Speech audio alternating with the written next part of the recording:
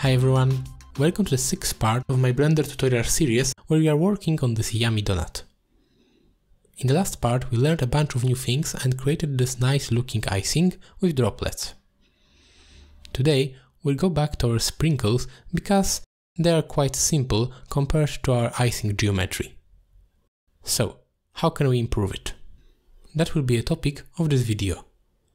Our goal in this tutorial will be the randomization of particles. Currently, we have different rotations and scales which already make it look nice, but I want to take it one step further.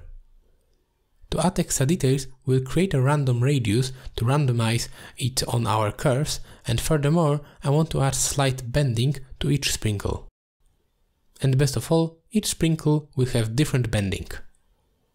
Finally, to create nice shading, I want to add a bevel on the edges of our sprinkles, and on the topic of shading, I will also create a new attribute for our material to randomize each sprinkle's color.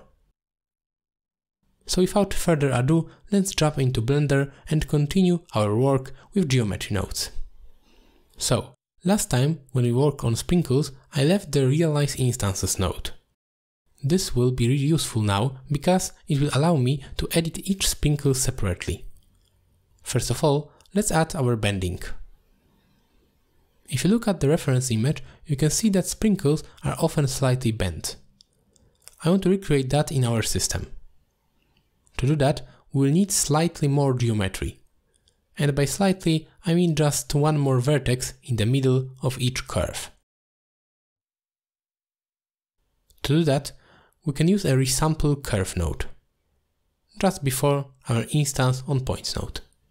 Here, just after the curve line, let's add the Resample curve node. This time, we'll not be using length mode, instead I will use count mode. This is because I want to create exactly 3 points: endpoint, midpoint and start point. Let's set count to 3 then. Now, why do we need this midpoint anyway? Because what I want to do is move the midpoint randomly. Then, with a little bit of smoothing, we'll have this nice bent particle. So, let's add a set position node here. First, we need to create some sort of selection field to be able to select the midpoint. Because we are working with curves, there is a perfect node for that. Let's add an endpoint selection node. This node allows us to select points in curves starting from both endpoints. Let me show you this example. As you can see, we have a simple curve. If you start selecting more on the start size, we'll have more selection here. If we increase end size, we will have more selection at the other side. We can create any combination we like. So, to select a midpoint, in our case, we need to first select both endpoints, and to do that, let's set endpoint selection to 1 and 1. Now, we can invert the selection with a simple not node. Great. If we play with the offset inside the set position node, now we can move midpoints around. Now, we need to make it random. There is a node perfect for creating random values. Do you remember its name? It's the random value node. This time we can set its mode to vector because I want to move my midpoint in all 3 directions for the best randomization. We can play with the min and max range. Values are gonna be really small, as you can see. We can even add 2 multiply math nodes to have a better control over the setup. I will multiply my first value by a small number. For the second multiply, I will use the same number but negative. We can use a single value node here that will control our bending strength.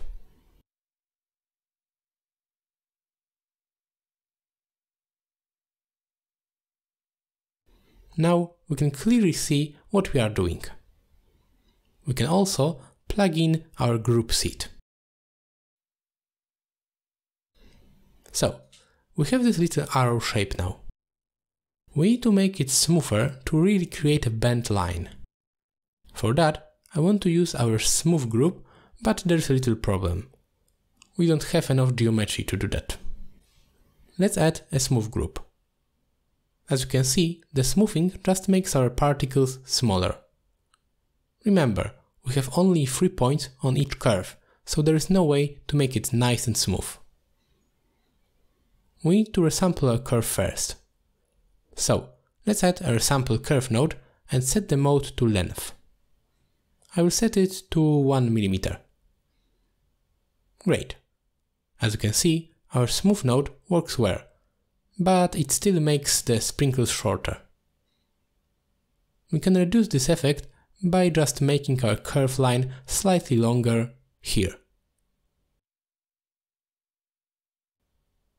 Great. Let's preview our mesh now. As you can see, we have a nicely bent sprinkles and each one is completely unique. Now we are ready to add one more additional detail. Currently, our sprinkles have a constant radius along their length. However, sprinkles are often thinner or thicker in different places. We can do that really simply, just like we did with the icing droplets using the set curve radius node. Let's add this node here after smoothing. To control the radius, I want to use a noise texture. We've used noise a few times before, so nothing new here. Let's add the standard setup with a noise texture. Offset coordinates group and group input.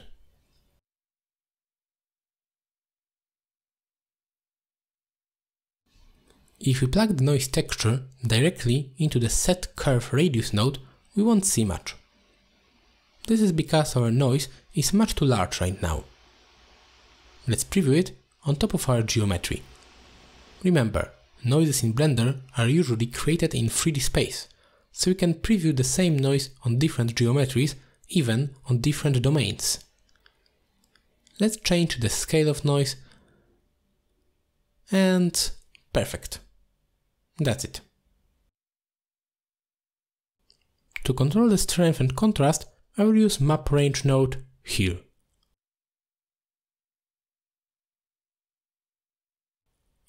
Let's play with it a little bit.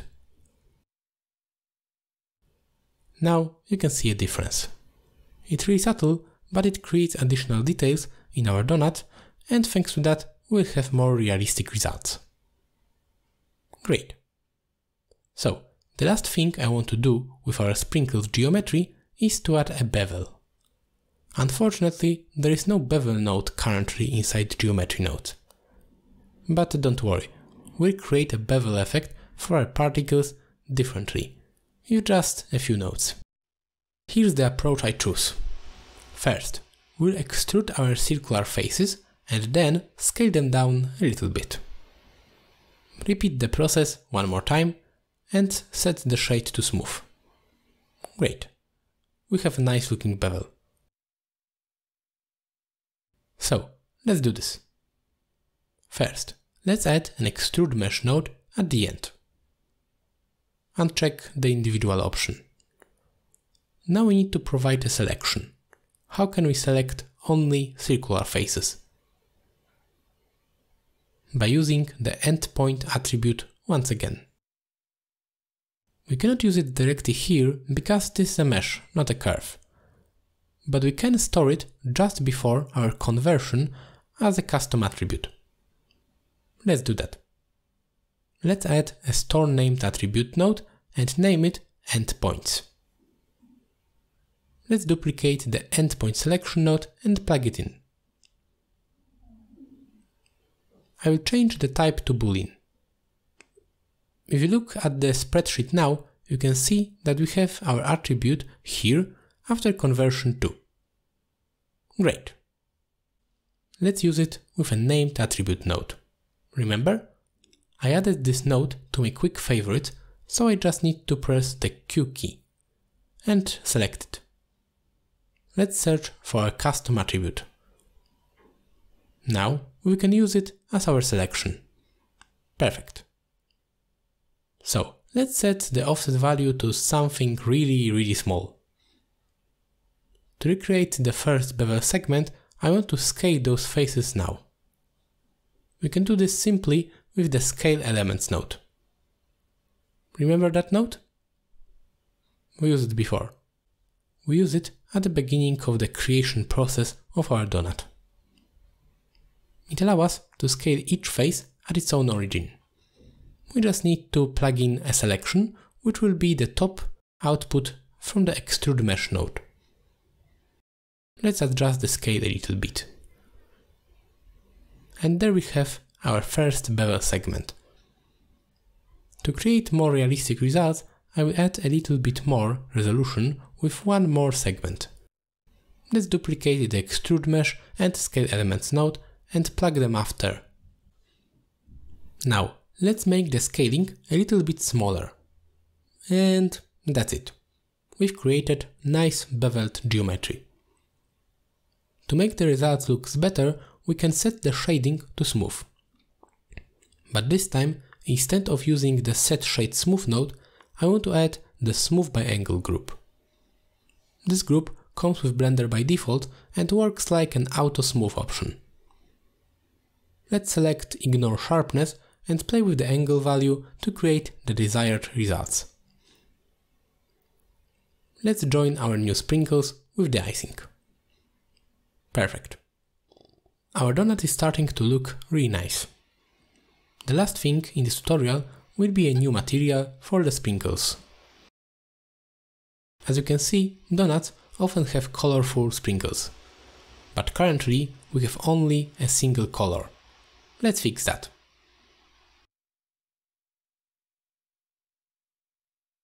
To do this, we will need a new attribute that we can use inside the shader editor. Let's add the store named attribute node at the end and name it random ID. I will leave it as a float. What I want to create is a random black and white value, so every sprinkle should have a different value between 0 and 1. To do that, we first need to be able to separate the sprinkles. How can we do that? One option is to use the Mesh Island index. Let's add the Mesh Island node. This node has two outputs. Island index, which outputs a different number for each separated element of the geometry. Perfect for our use case. The second output, the size output, which tells us how many mesh islands there are. In our case, it will tell us how many sprinkles we have. So, how can you use it? With our random value node. Let's add it and plug it into the store named attribute. Currently we have this noisy pattern because random value node outputs different value for each point of our sprinkles mesh. But there is an input we've ignored, the ID input. Let's plug the island index into it.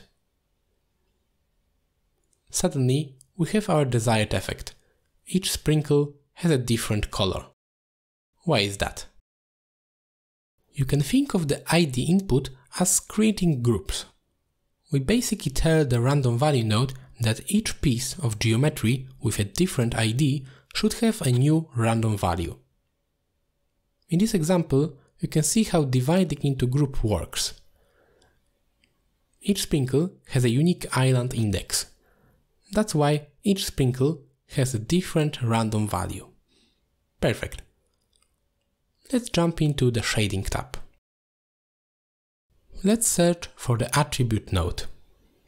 Now let's copy-paste the random ID name to make sure we don't make any spelling mistakes. As you can see, we can preview our attribute. The last thing we need to do is to add a color ramp node. Set it to constant to have just a few colors. And now let's pick a few colors.